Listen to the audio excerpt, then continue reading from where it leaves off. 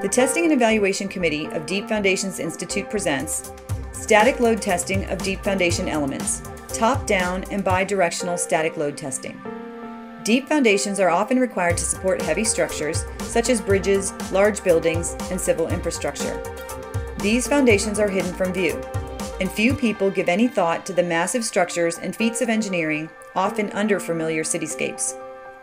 The weight and other load requirements of these structures must be transferred to the natural subsurface geomaterials using a foundation system that is stable and economical. A proper understanding of the strength and stiffness of the underlying site-specific soil and/or rock is essential. Although much of this understanding can be obtained by investigating the subsurface materials, full-scale axial load testing is often the best way to decrease uncertainty and arrive at the optimal foundation design. This presentation will provide a brief summary of the current state of the art for axial static load testing. It will show how various deep foundation elements are designed, installed, and tested. It will also show how the test data are analyzed and how the deep foundation design might change as a result of the testing. Detailed procedures and schematics can be found in ASTM D1143-D1143M-07 2013. There are many types of piles or deep foundation systems and elements, and as many names for them.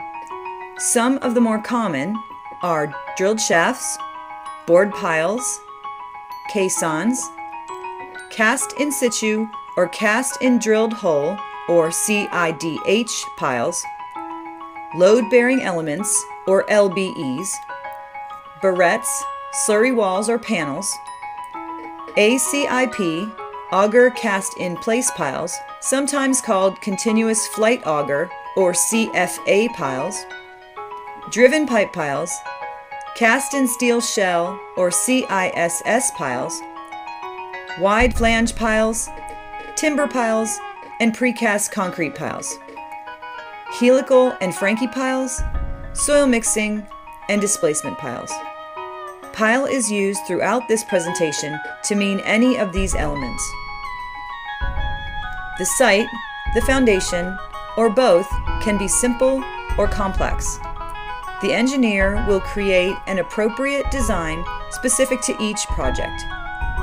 Modern geotechnical and structural engineers must balance the need for efficiency with risk management and safety. The first step in the design process is to understand the requirements of the structures to be supported by the deep foundation. Next, typically the geotechnical engineer will analyze the properties and load carrying capacity of the various soils and rock. Such properties are normally available in the form of soil investigation reports. The engineer can obtain a wide range of additional geotechnical data from standard penetration test boring logs, cone penetrometer soundings, shear wave velocity profiles, pressure meter tests, laboratory analysis, etc. Finally, many other factors such as noise and vibration restrictions, soil types, spoils control, or site restrictions can dictate the foundation type. Once the foundation type is selected and the physical dimensions determined, capacities for working loads and nominal loads can be assigned. This may take the form of capacity plots. Depending on the project size, uncertainty, or site variability, construction technique, or aggressiveness of design or economization, a static load test may be required.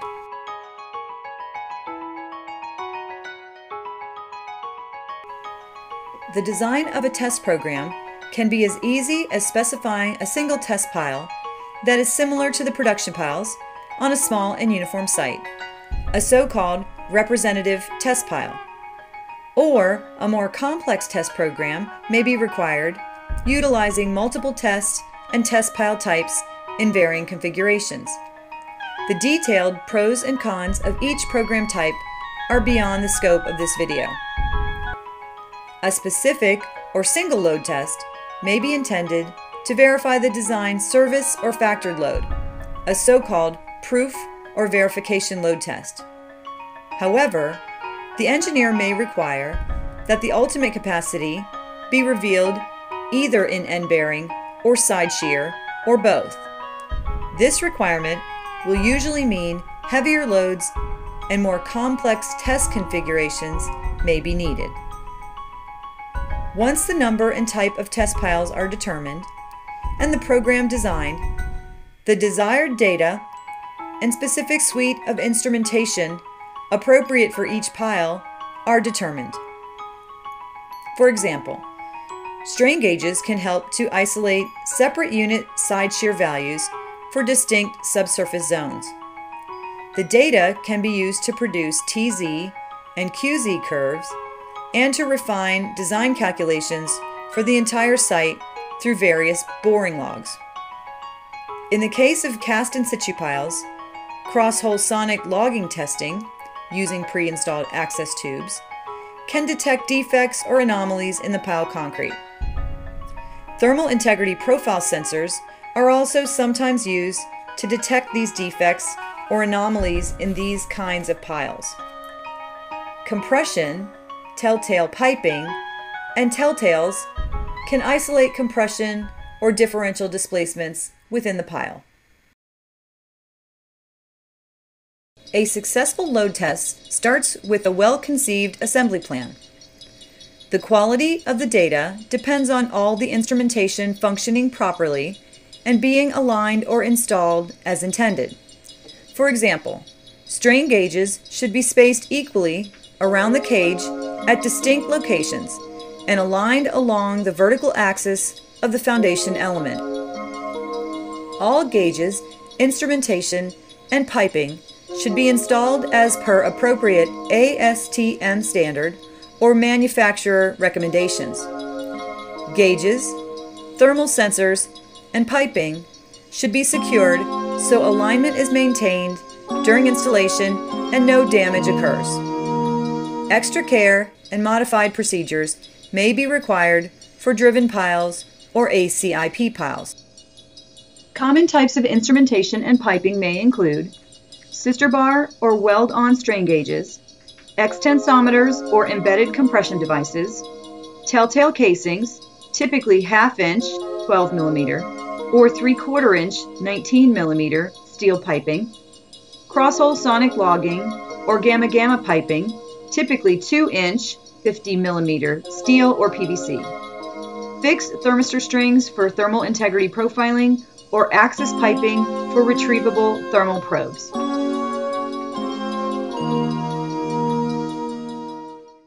Some instrumentation and structural components are unique to bidirectional load testing.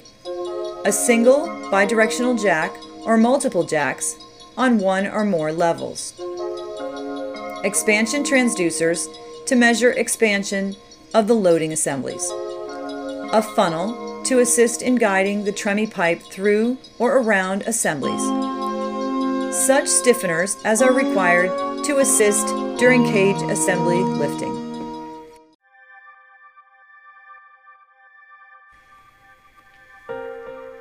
Many types of foundation elements require many different installation methods. It is important to understand and note these methods for design and testing analysis because the type of foundation and the quality and type of its construction or installation can have a dramatic effect on capacity. Construction, installation, and preparation can be very different for driven piles and other more exotic piles than for traditional bored piles or drilled shafts. Bored piles can be excavated and concreted in several different ways. Typically, rebar cages are installed prior to concreting. The simplest technique involves drilling the hole dry, no water added, with no casing. Groundwater may or may not be encountered. In cases where groundwater is encountered, a casing may be used only to seal the excavation from water so it remains dry. If more complex soil stabilization schemes are needed, casings may be used at the surface or all the way to the pile tip. They can be vibrated, driven, rotated in, or set into place by pre-drilling. Various slurry types and methods can be employed. Examples are bentonite or polymer, water, and natural slurry. A head of fluid may or may not be utilized. Material is broken and/or removed by augers, barrels, core barrels, spherical grabs, rock coring bits, drop chisels, and more. Tip cleaning is generally done with a cleaning bucket, or one eye, or airlift device, but occasionally with augers or by other methods. Concrete is delivered to the open excavation by flexible or rigid pipe in dry conditions using a hopper or pump truck. Local codes specify when and where these methods are appropriate. In wet excavations, concrete is delivered through rigid pipes or tremie pipes using a hopper, funnel, or pump truck. Pipe diameters are generally between 5 inches, 125 millimeters, and 12 inches, 300 millimeters.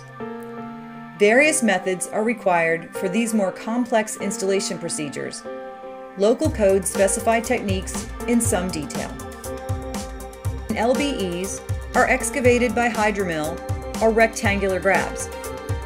Although other slurry methods are used, bentonite is the most common. Like drilled shafts, LBEs typically utilize rebar cages as steel reinforcement. Concrete is delivered wet into the excavation, sometimes with multiple tremie pipes, after rebar installation. Guide walls are commonly constructed in lieu of casings.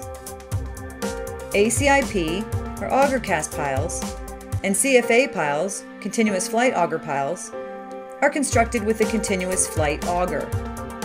Grout is pumped through the auger stem as it is removed from the excavation. A single rebar or cage, along with any instrumentation or bi-directional jacks and piping, are then plunged into the wet grout. ACIP piles are constructed with a continuous flight auger. Grout is pumped through the auger stem as it is removed from the excavation.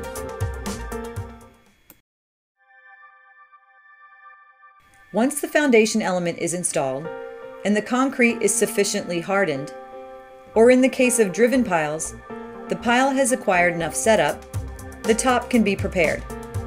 Top-loaded piles require more top or head preparation than do bi-directional piles or shafts.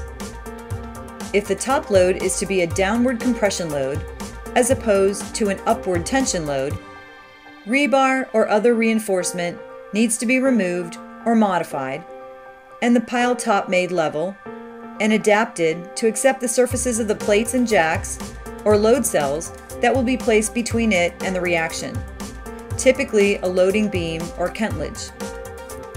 Tension tests may require more complex tension bars and other mechanisms to allow the loading systems to pull the pile up. Similar mechanisms are required for the reaction piles in a compression top-down test. The details of these are beyond the scope of this video. Steel shims and other devices are used to ensure the inline loading and load sensing system are properly installed in between the pile and reaction. Care must also be taken to ensure the reaction piles or other reaction are sufficient to withstand the applied test loads safely. ASTM D1143 2013 Section 6.1.6 reads, "A qualified engineer shall design and approve all loading apparatus, loaded members, support frames, and loading procedures. The test beams, load platforms, and support structures shall have sufficient size, strength, and stiffness to prevent excessive deflection and instability up to the maximum anticipated test load."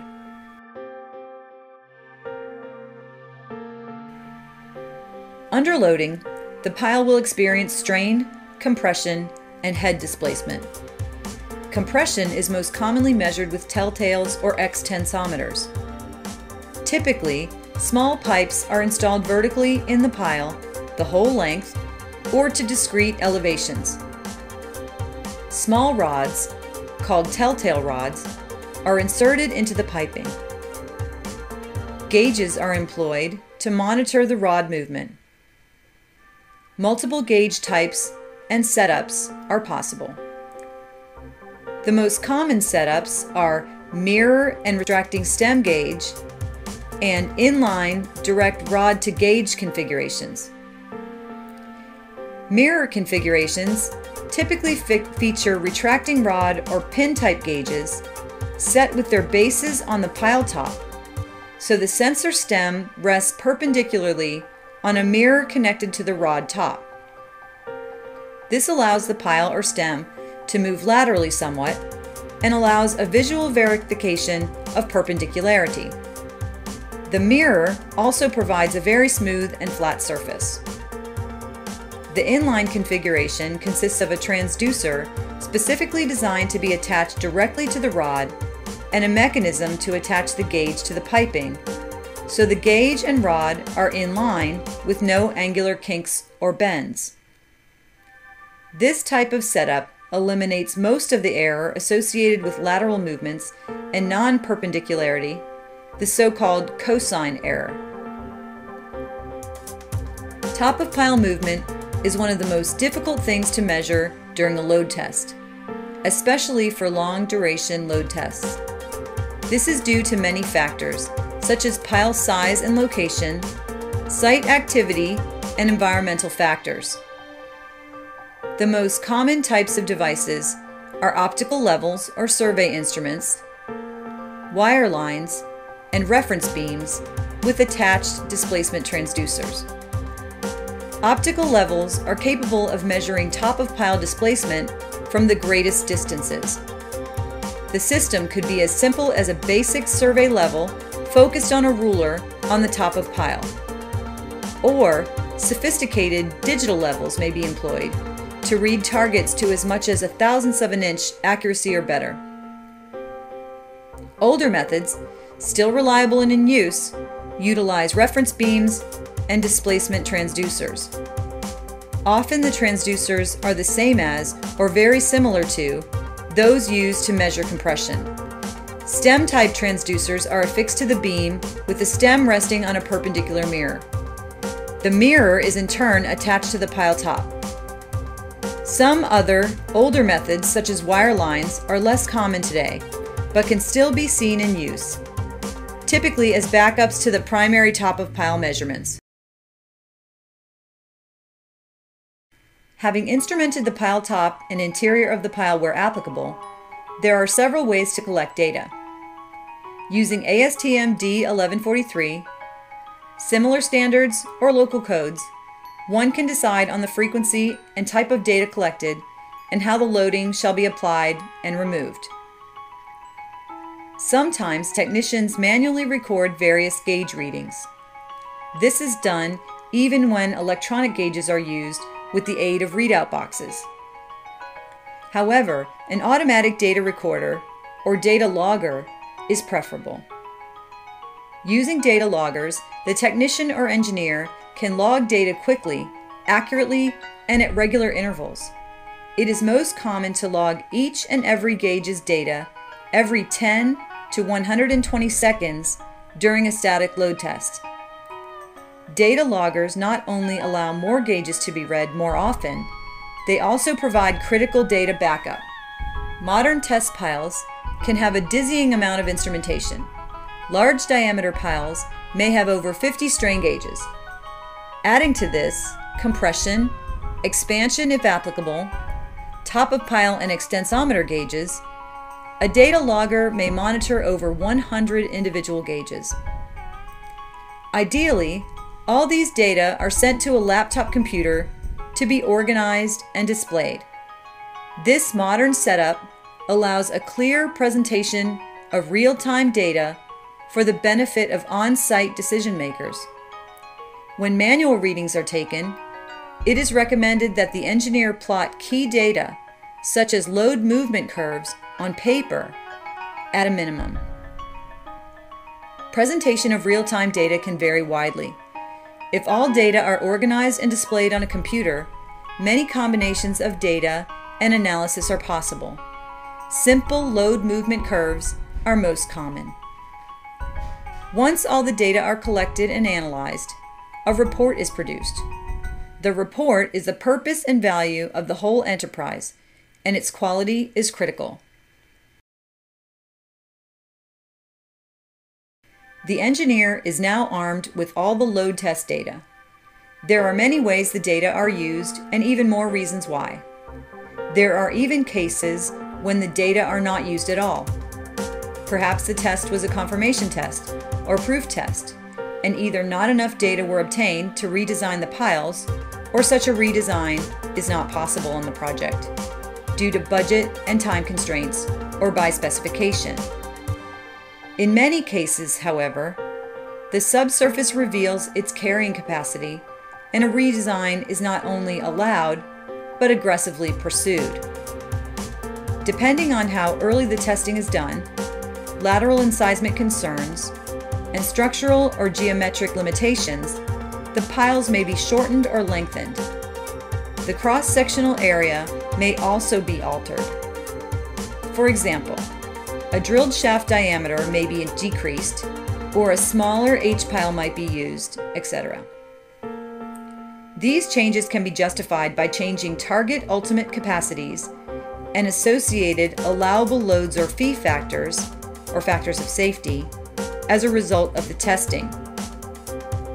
Installation equipment and technique can also be shown to affect capacities and thus dimensions. To do a proper design and redesign, the engineer will likely have multiple boring logs and other geotechnical data in hand. These data, which were used to produce the original design in most cases, can now be reanalyzed. Often, additional borings are collected during this phase of the project. The load test data can be used along with all the geotechnical data to calibrate or improve the capacity plots or other estimates of foundation performance so that their results can be applied to similar materials across the site. The Testing and Evaluation Committee of Deep Foundations Institute thanks you for watching this video on static load testing of deep foundation elements, top-down and bi-directional static load testing. The contents of this video are meant for general information only. Please consult an experienced engineer, ASTM D1143, 2013, U.S. Department of Transportation's FHWA's applicable design and construction manuals, and local codes and standards for more details.